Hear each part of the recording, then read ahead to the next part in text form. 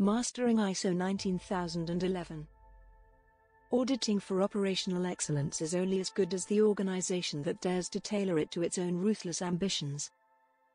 Where do the key principles of auditing for operational excellence, as outlined in ISO 19011, intersect with our organization's specific needs and objectives, and how can their application enhance our overall performance and drive continuous improvement? The key principles of auditing for operational excellence, as outlined in ISO 19011, are designed to provide a structured approach to auditing management systems, with the goal of driving continuous improvement and enhancing overall performance. In order to effectively apply these principles and unlock their full potential, it is essential to identify the areas where they intersect with our organization's specific needs and objectives.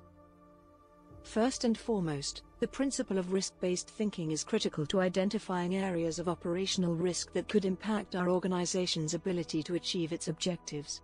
By applying this principle, we can focus our auditing efforts on the areas that matter most, and identify opportunities for improvement that will have the greatest impact on our overall performance. This can be achieved by conducting a thorough risk assessment, which will enable us to prioritize our auditing efforts and allocate our resources more effectively. Another key principle of auditing for operational excellence is the importance of a process-based approach. This involves identifying the key processes that drive our organization's operations, and evaluating their effectiveness in achieving our objectives. By applying this principle, we can identify areas where our processes may be inefficient, ineffective, or non-compliant, and implement changes that will drive improvement and reduce risk. This can be achieved by mapping our key processes, identifying areas for improvement, and implementing changes that will drive efficiency and effectiveness. The principle of objective-based auditing is also critical to driving operational excellence. This involves setting clear objectives for our auditing efforts, and evaluating our performance against these objectives. By applying this principle, we can ensure that our auditing efforts are focused on driving continuous improvement, and that we are measuring our performance in a way that is meaningful and relevant. This can be achieved by setting clear objectives for our auditing efforts, identifying key performance indicators, KPIs, that will measure our progress, and regularly reviewing and reporting on our performance. In addition to these principles, the application of auditing methodologies, such as the process approach, is essential to driving operational excellence. This involves evaluating our processes against established standards and criteria, and identifying areas for improvement. By applying this principle, we can ensure that our processes are aligned with our objectives, and that we are continually improving our performance. This can be achieved by identifying the key standards and criteria that are relevant to our organization, evaluating our processes against these standards, and implementing changes that will drive improvement. The principle of auditor competence is also critical to driving operational excellence. This involves ensuring that our auditors have the necessary skills, knowledge, and experience to evaluate our management systems effectively. By applying this principle, we can ensure that our auditing efforts are effective, and that our auditors are able to identify areas for improvement that will drive continuous improvement.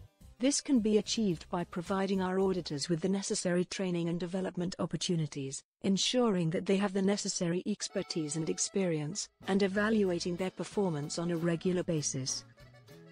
Finally, the principle of continuous improvement is essential to driving operational excellence. This involves continually evaluating our auditing efforts, and identifying areas for improvement. By applying this principle, we can ensure that our auditing efforts are continually improving, and that we are driving continuous improvement across our organization. This can be achieved by regularly reviewing and reporting on our auditing efforts, identifying areas for improvement, and implementing changes that will drive continuous improvement. In terms of how the application of these principles can enhance our overall performance and drive continuous improvement, there are several key benefits that can be realized.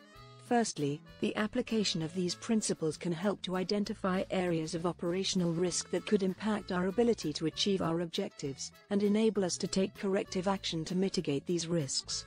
Secondly, the principles can help to drive efficiency and effectiveness, by identifying areas where our processes may be inefficient or ineffective, and implementing changes that will improve our performance. Thirdly, the principles can help to ensure that our auditing efforts are focused on driving continuous improvement, and that we are measuring our performance in a way that is meaningful and relevant.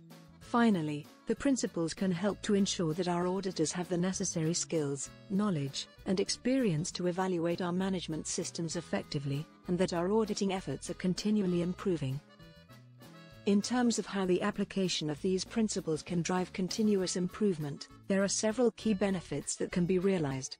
Firstly, the principles can help to drive a culture of continuous improvement by identifying areas for improvement and implementing changes that will drive improvement.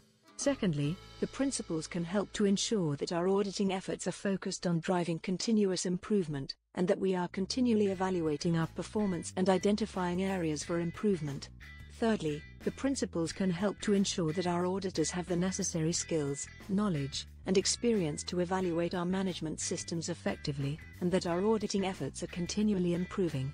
Finally, the principles can help to ensure that our organization is continually learning and improving, by identifying areas for improvement and implementing changes that will drive continuous improvement. In conclusion, the key principles of auditing for operational excellence, as outlined in ISO 19011, are critical to driving continuous improvement and enhancing overall performance.